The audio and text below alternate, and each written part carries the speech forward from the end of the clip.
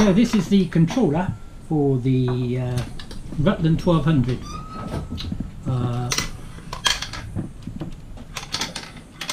It's got a rattle.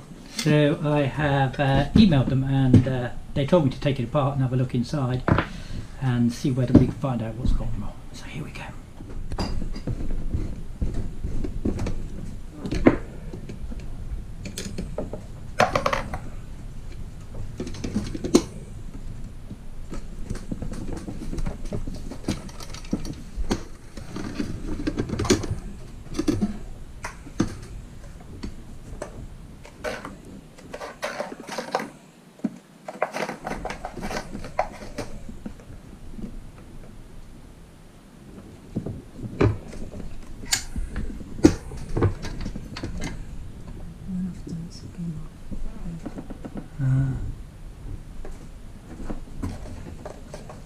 It's a heatsink.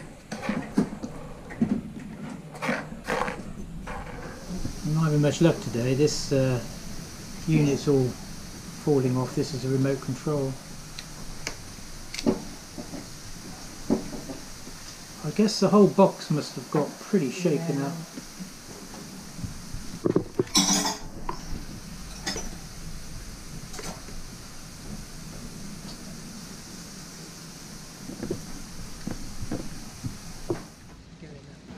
The first job we had to do was to have the mounting pole made.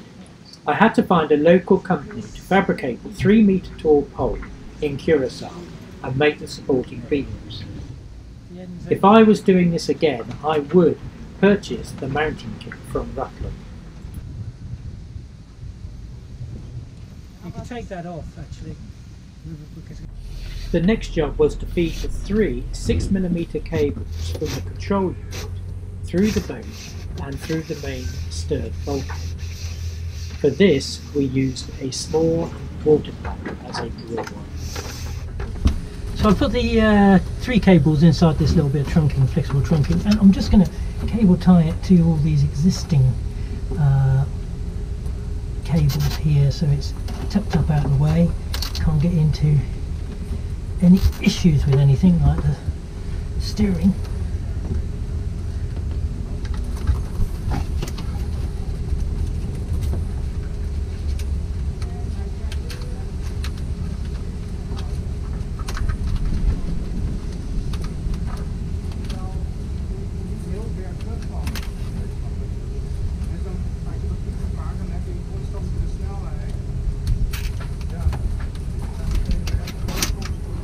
And then that'll be tucked up here, safe. And here's the last one, isn't it, Dobby? You've been counting, haven't you? 3. Oh no, he's jumped up onto my back. Any opportunity he gets while you're working. On the wind generator, they go in there. This one here is the input for solar panels, if you had solar panels. So over here we have 2 outputs, one for battery bank 1, one for battery bank 2, and this one's for the heat sensor. So I'm not going to use this for my my engine battery because I just don't need it.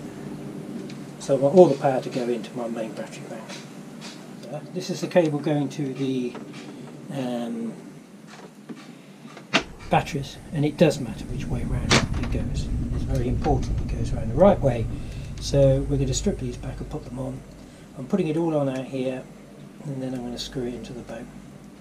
And then I've got to cover these cables with something. These are quite hefty cables, they're 6mm. Because there's quite a bit of ampage there, and also the distance that it runs, you have to take that into consideration. But there's a little graph with a kit that tells you what size cable to use. Okay, so that is on battery 1. Excellent. This is the heat sensor probe, so that's going to be lived down by the batteries. Here's the other end. You just click that in here, remote temperature sensor. So this is the battery compartment here, and I'm just feeding the cables through from the controller, which I've placed over here. They can't really be more than 1.5 meters away, so it will be a bit of a sort of...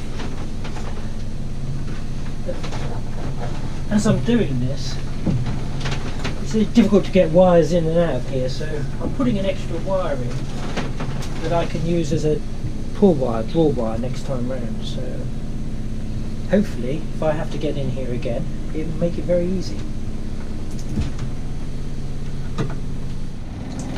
This is a heat sensor, and they're not very clear on where to put it, but I think what I'll do is I'll just attach it kind of like over the top of one of the batteries.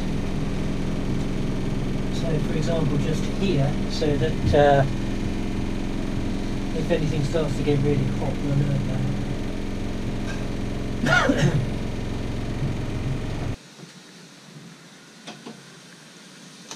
Bob is always here, always has to be watching what is going on. No. Okay, so that's our 6mm cable coming from the controller, and I'm going to put a crimp on the end so that it fits there nice. I don't want to put wires around there or anything like that, so just crimp that on there, the yellow one, make sure it's in the middle. Okay, and we'll do that for the other two. That's the live, that's the neutral, and the other one of course is the control, which we have here, which is actually a much smaller cable. This goes on to the positive side of the battery.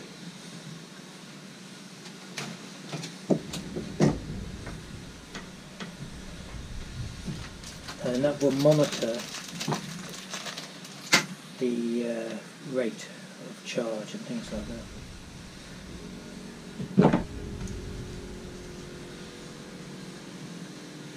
It's not a necessity apparently, but it is if the cables are over 1.5 meters, which mine are close to 1.5 meters. Okay, so basically those two will go on to the positive side of the battery supply. They always have to be connected, there can't be any fuses, switches or anything in between, and the neutral will go on here.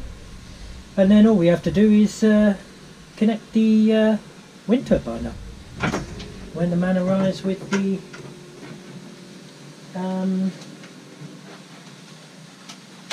pole. So that's my draw wire I put in for the next time I need to get in here.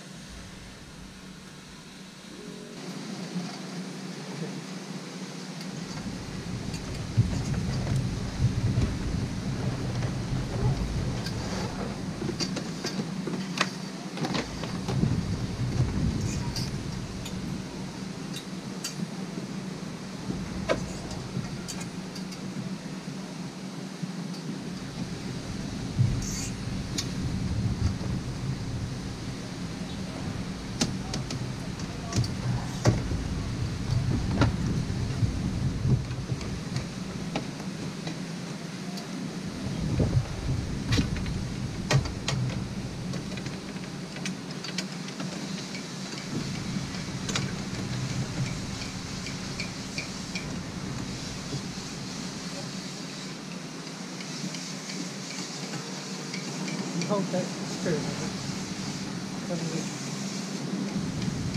Yeah. Sure of that? No, I'm not sure, Simon. I don't know how to do this thing. Exactly. It's big for... Yeah, big.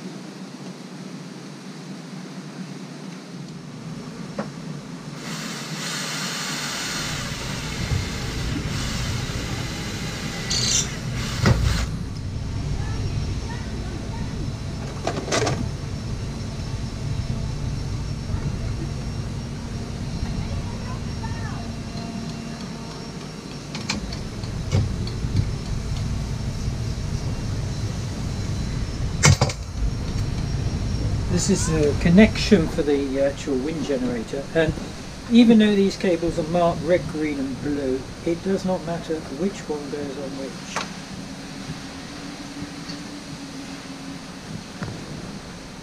apparently. So it says in the book.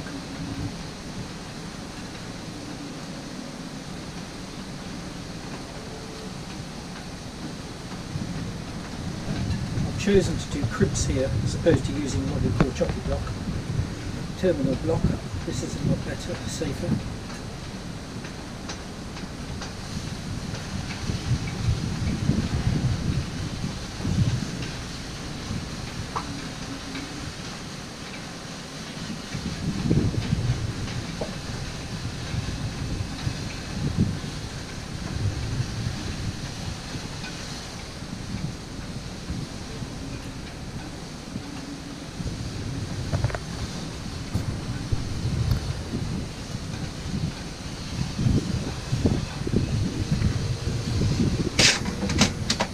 Okay, so they're all done. Now we're going to put some heat shrink over there to try and keep it nice and dry, protected.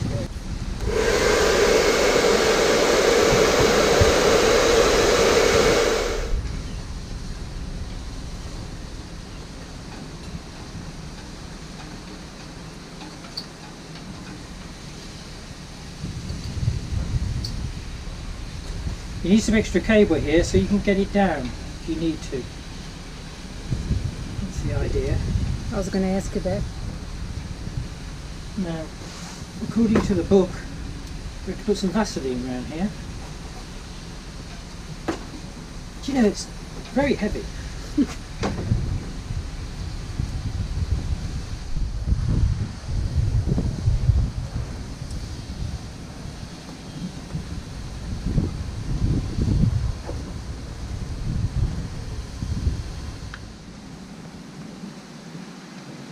And that's it.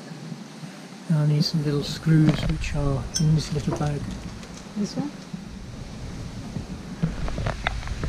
And the screwdriver, the blue one, the small blue one, sit in it, that's it. Well done.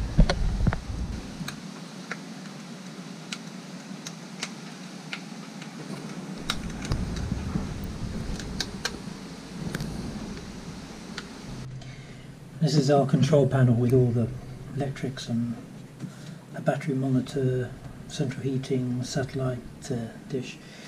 And this is the remote control for the old inverter. There's nothing wrong with it at all, but I'm taking that out and I've marked it here, and I'm going to put this remote display in here. It should go in there just about perfectly. Maybe just a little bit more this way.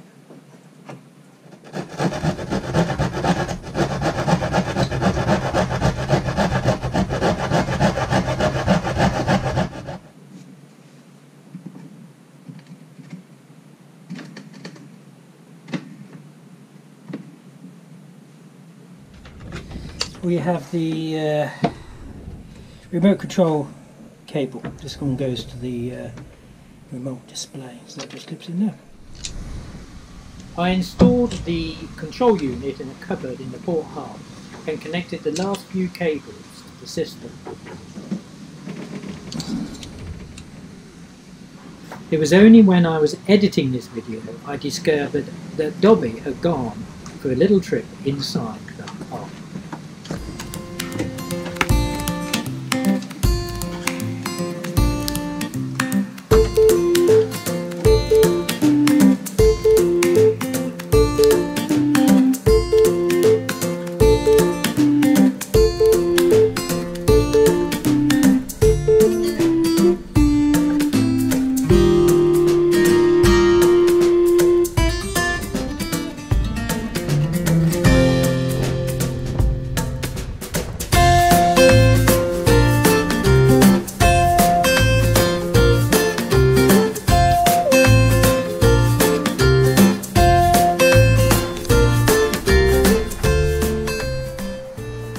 Blowy here today. It's got a few gusts coming through, and you can see it's doing 10, 55, 10. It goes up to 25, 30 amp hours sometimes. And this is 6 weeks in, and we've actually it has made 4,331 amp hours. So that's pretty good going. Really, it's made all the difference to us. Well, have to say, it wasn't quite as easy to assemble as it appears in Rutland's video. And what I would do if I bought another one, I'd buy their kit. I thought because we were in the Netherlands Caribbean, it would be expensive and difficult to get it shipped here because it would obviously be 1.5 meters long. And I thought, well, by the time I paid the tax and the air freight and all that sort of thing, I'll probably be cheaper to get the pole made. The guy's done a good job. I'm really quite pleased with the pole and the bars, but to be honest, just buy the kit. It'd be so much easier with their kit. You'd have all the fittings. You wouldn't have to worry about anything. It would just go together perfectly. It was just a fiddle. It was just a fiddle. So now we have to go and turn it on and let it go round. Do you know what? I know now we won't get any wind anywhere. No.